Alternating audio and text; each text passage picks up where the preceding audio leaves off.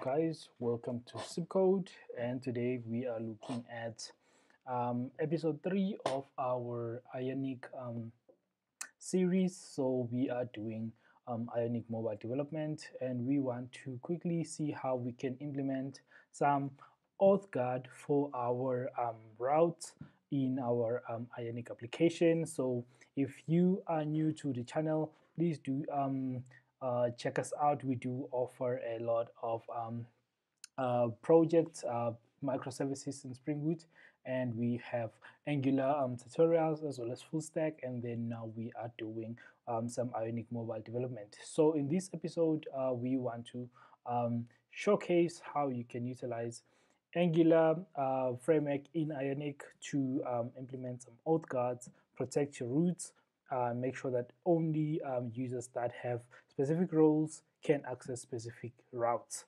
So let's get right into it and see how we can implement that and see how it goes. So if you have seen our series, we've implemented login and registration. So now we want to see how we can protect our routes and the navigation in our application. So let's get right into it. Let's not waste any time. So first things first, we want to see how we can implement a or add a new authentication or authorization guard, which means we want to make sure that users are authenticated and also authorized for specific pages in our application. So the first thing that we want to do is basically add ng generate, and we want to generate a guard. So we want to basically this is just the schematics of the actual component that we want to add. So we want to call it, let's say, authentication guard. So which basically means that this guard will just expect anyone to be authenticated, and then they can give them access. Or if we want to do a role-based guard, we want to say authorization, just like that. And this one will make sure that not only is the user authenticated, but they also have a specific role to be able to access that particular endpoint or that particular page or screen. So these two cards I've already added in my project. As you can see here, this is the authentication guard and this is the authorization guard. So let me create a new one that we can showcase how we can achieve this. So I'm going to put it in common because that's my folder structure. So I'm going to say common, then services, then I'm going to, the name of the actual guard that I want is to say auth,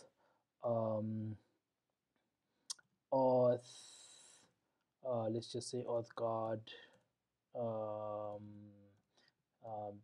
tutorial. You want to say tutorial or example? Let's just say example here. Example, just like that. So auth guard example, which will be the guard that we are creating. So I'll say enter. Then it will give us a list of the types of auth guard that we want to guard for. So we want to say can activate, which basically means if the conditions of this guard are met, then we can activate that route and it should be fine.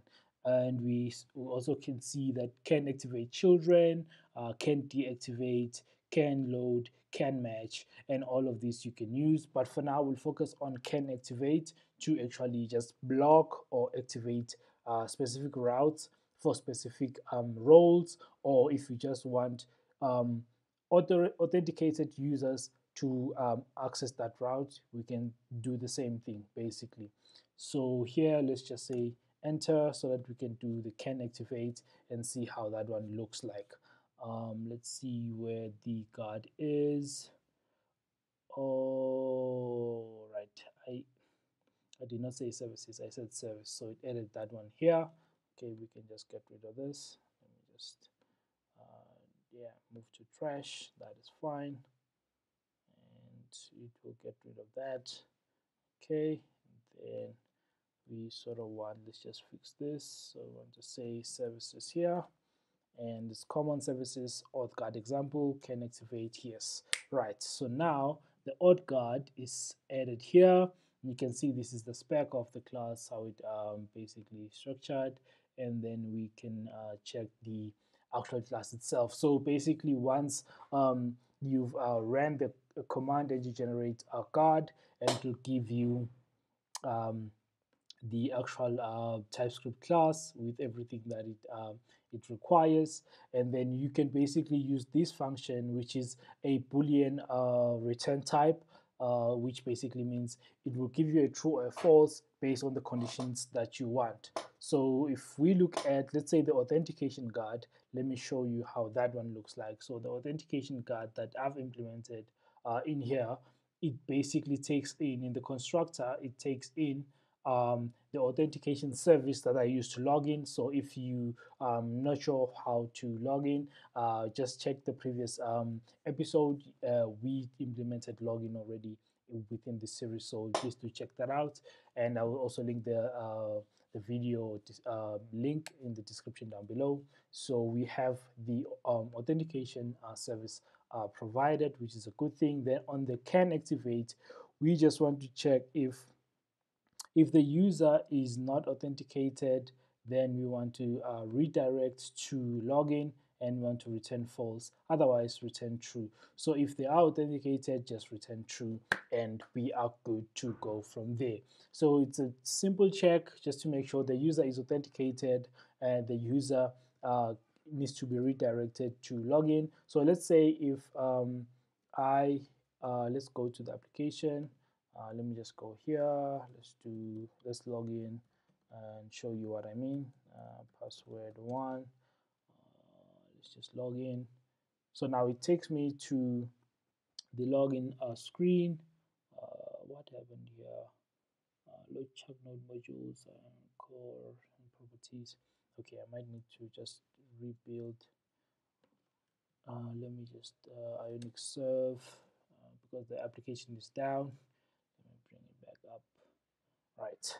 So let me run the application. So basically, even if I'm logged in, if I try to perform any particular action within the application itself, it should basically just log me out and take me back to the login screen like that.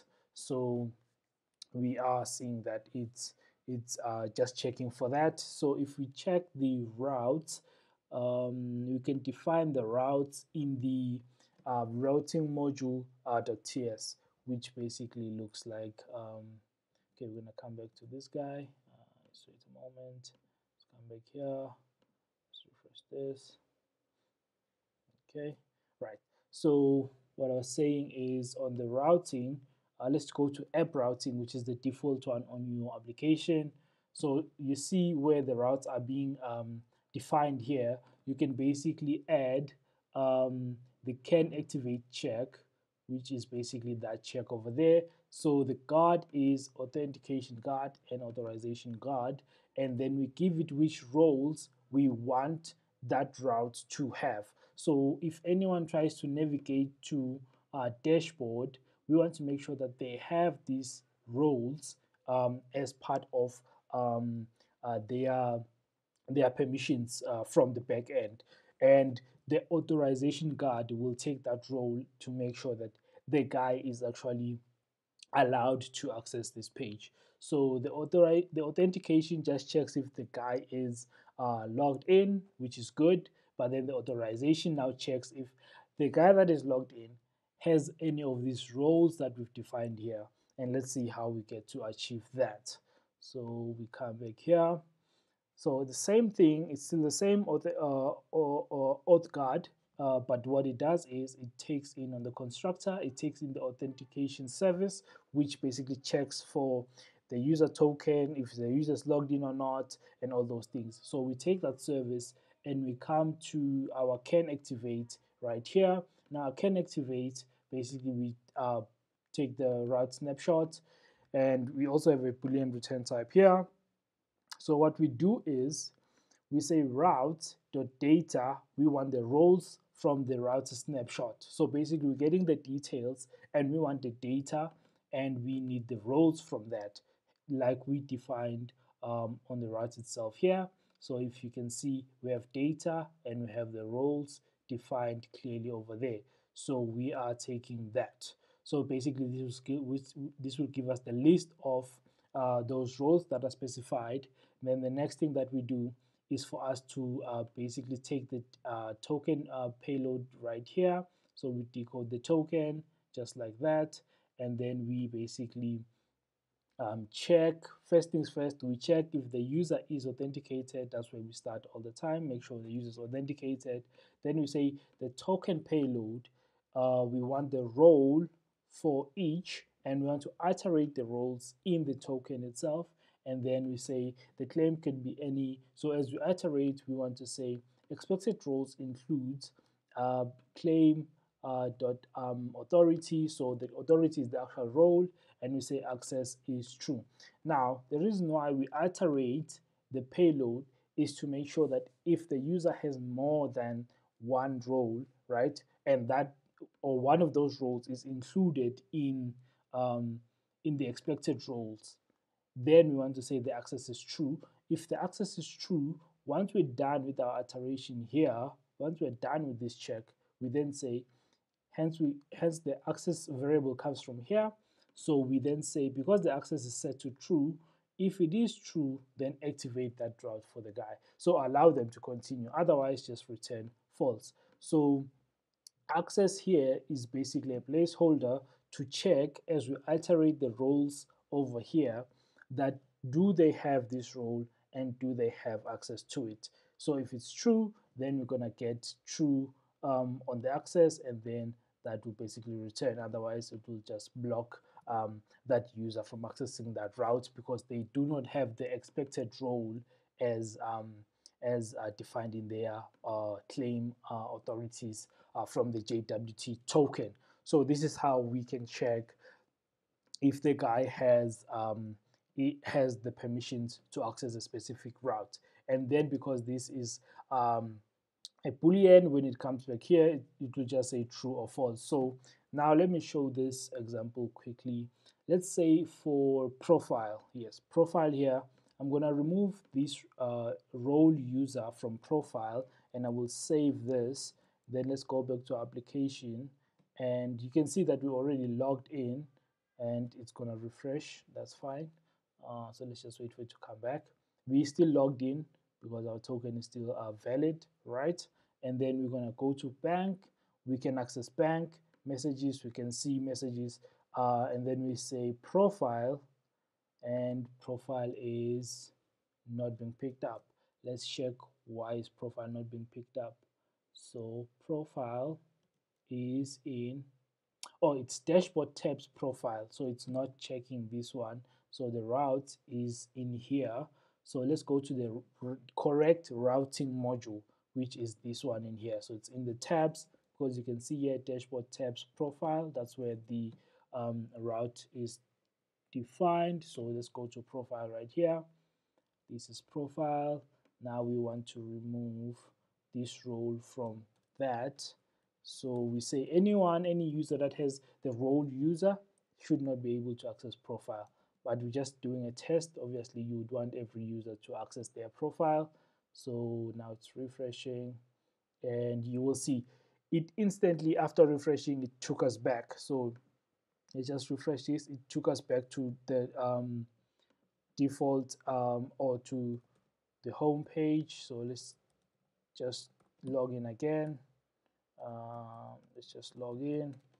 Right, that looks good. Cool. So now we've logged in, and we go to bank. That we can access messages. We can access profile. I'm clicking on profile, nothing is happening, and I click on menu. I get what I need, but profile I cannot access because my role is user, and user is not defined in the expected roles in here in the route itself. So basically, we've protected the route from being accessed by users that do not have that permission, and we know this because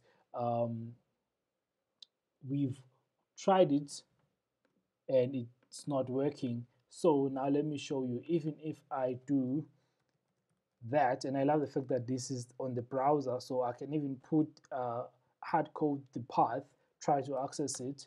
It will still go through the same validation and then redirects back to home, which is one thing that we want to achieve. So here, I just need to fix my redirect so that it goes back to the login just like we expect here. So the auth guard looks good and everything looks fine. So any user that is not authenticated or not authorized, they can't access those parts that you've defined over there. So the only part that we should leave out is basically login. So you can see this path here, which is the default path, and it's login. You need everyone to access login. You need everyone to access like your register if it's a different route. You need everyone to access your help or FAQs and things like that. But internal like data centric pages, you want to make sure that not only are the authenticated guys have access, but also they need to be authorized. Do they have the right permission? Are they admin? Are they super user? And things like that. So I want to keep this one short and sweet, and I hope that it helps you to protect and guard your application from front end as well. And you can reinforce these also from the back end to make sure that everyone, when they call an API, they should call them with the expected roles, and they shouldn't be doing any other business except what they are allowed to do within the system. So this is another layer of security to make sure that your system is proper and there are no cracks within what you are building or product you are developing. So I hope this helps, and I hope that you do like and subscribe.